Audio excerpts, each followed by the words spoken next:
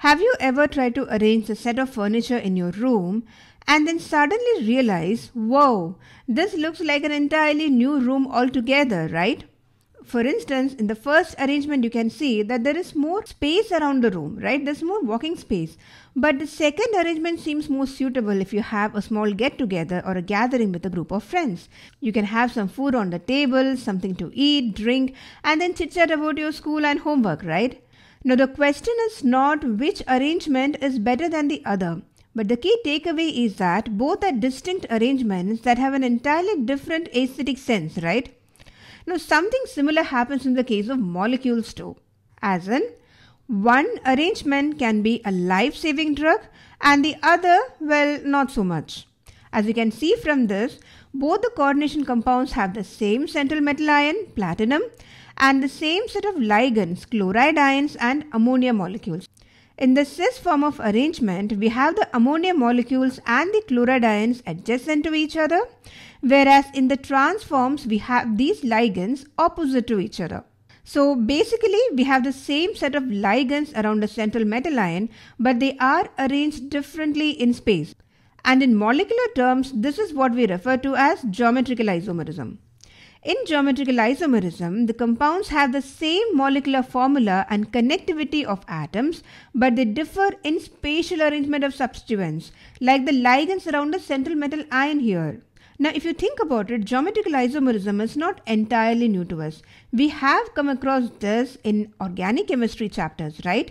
When we talked about the cis-trans isomerism in alkenes. For instance, here we have a cis-alkene where the substituents methyl groups and chloride ions are adjacent to each other across a double bond, and in the trans form, these substituents are opposite to each other.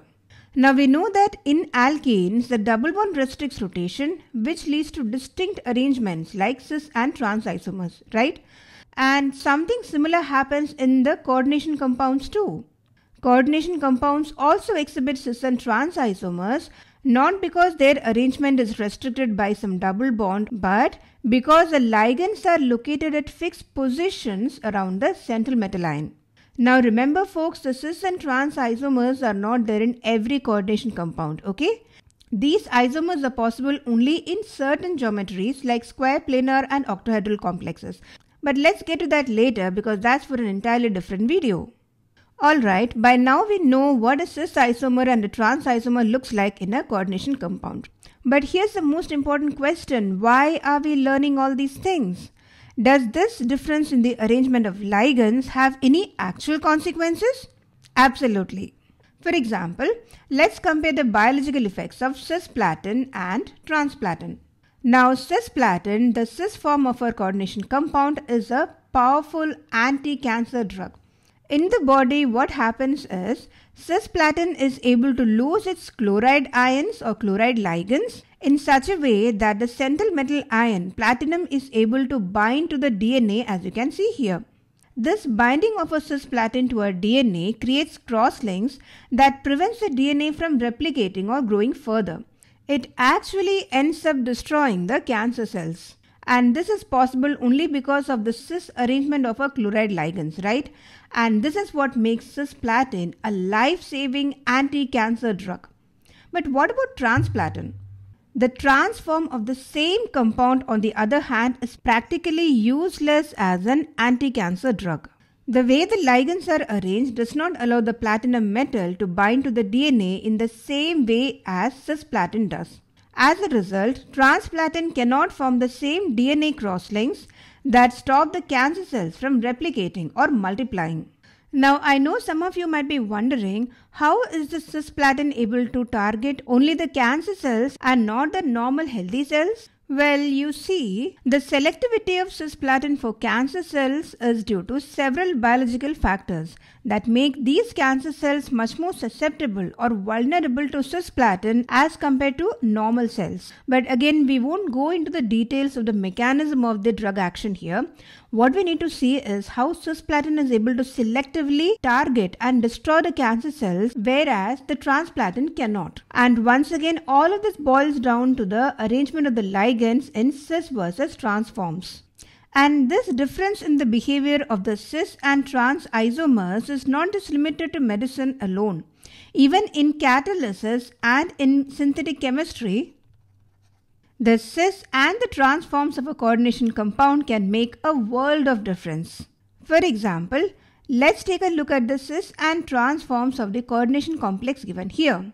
Here we have cobalt ion coordinated by two ethylene diamine bidentate ligands and two chloride ions. In the cis form, the chloride ions are adjacent to each other, whereas in the trans form, they are opposite to each other. And how does this affect their behavior? Well, as you can see, in the cis isomer, the chloride ions are quite close to each other, right? And this increases the steric strain.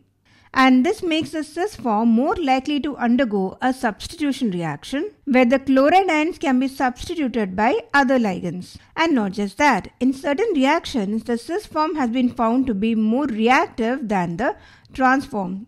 The trans form, on the other hand, is generally more stable due to less steric interaction between the chloride ions. The cis and the trans isomers can also have entirely different colors. The cis form usually has purple or violet color, whereas the trans form usually has blue color.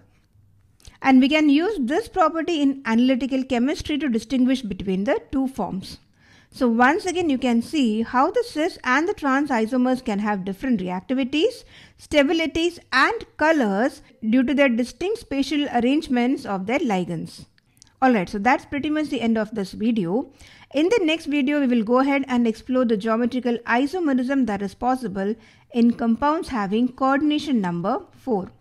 Now, the geometries that correspond to coordination number 4 are square, planar and tetrahedral, right?